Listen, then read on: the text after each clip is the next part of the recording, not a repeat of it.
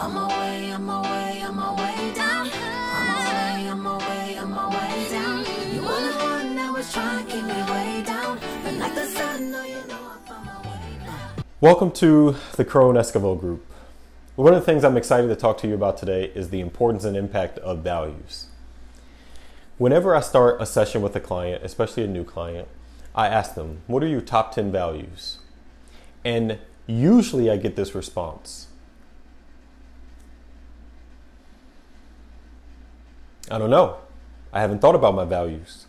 And what I say to them is that values are like using a compass to navigate the world. It points you in your true north.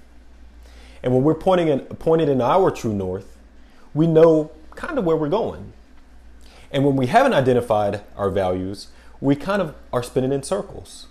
And in fact, that's one of the sentiments that I get from clients often, is that I feel confused about the way that I'm handling things in the world. I feel confused about the way the world is interacting with me. I feel confused about the way that relationships are happening in my life. And what I say is, once you've identified your values, once you've really sat down and thought about what it is that you value, what it is that will create fulfillment in your life, you will start to understand how to lean into those values, how to live through those values, and you will start to experience a decrease in anxiety and depression.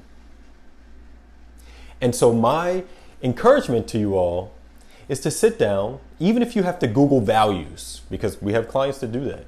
Even if you have to Google values, sit down and start to think about what it is that I value in life.